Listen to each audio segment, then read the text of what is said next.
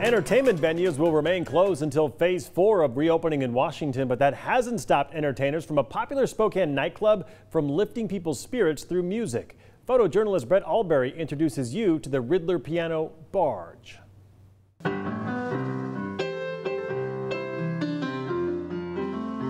I was playing down at the piano bar when it was Gibliano Brothers, and when they decided to quit, I bought it. Been there for 5 years, and Jazz has been playing for a couple years because he wasn't old enough. Been there since he was 18. I was always around music. Our Christmas is like a giant jam session. It's pretty funny. It's been packed. It's been 100 reservations per night. It's been wonderful. We were packed Saturday night. We were closed on Tuesday.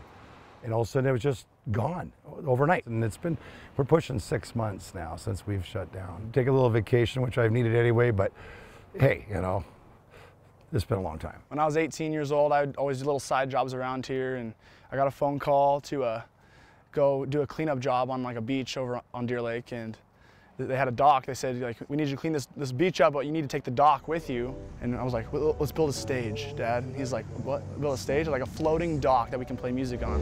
And then we took it out, and we were doing little gigs, and then we retired it because we're like, we don't really have time to go out on the lake because we're playing music every weekend. I think in the moment, like when we built it, we weren't really thinking like what we're gonna be doing in 2 years. We're just kind of like just grinding, like working hard in the moment, and that's what like kind of blindsided us. This whole thing's been crazy, you know. I think when Sean came aboard a couple years ago, when it was like over 2 years ago, wasn't your first performance on the barge? No, it wasn't.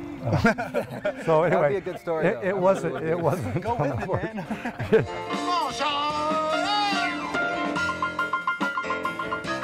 He came in and was jamming with us. We're like, hey, you want a job? And he's like, no, I'm going on a cruise ship for 2 months, but I'll be back. And then he came back, yeah. And Sean's like the prodigy, a piano player. I'm gonna show you a good time. I'm getting messages saying like our family's been so like depressed. We've been at home. We've been locked up, and it just like blows my mind how happy we're making people. We're happy too to be playing music because it's like that's our passion. The perfect word is love. Everybody's like life is good, and that's what they get away from it. You know, people are screaming, hollering. They're like, you know, they drop their anchors. They're in their boats. They're, you know, just like it's like the coolest thing in the world. You got the whole lake singing Piano Man or Benny and the Jets or whatever. You know, it's just everybody's in. Everybody's in. I heard that. Ooh, I like that too. We don't want to have people just give us money. We want to earn it. So we play requests. Today was gonna be the day that they'll never throw it back to you.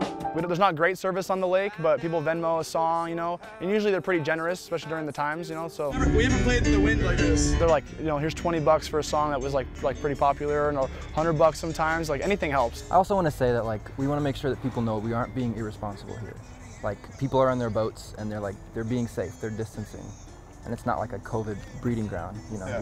We wouldn't want that ever. No. And they're on their boats anyways. Like they're hanging out at the lake with their family. It's like, oh, let's hop on the boat and go listen to some live music. I mean, or on their decks or docks. It's about as safe as it's like gonna get anyways, you know.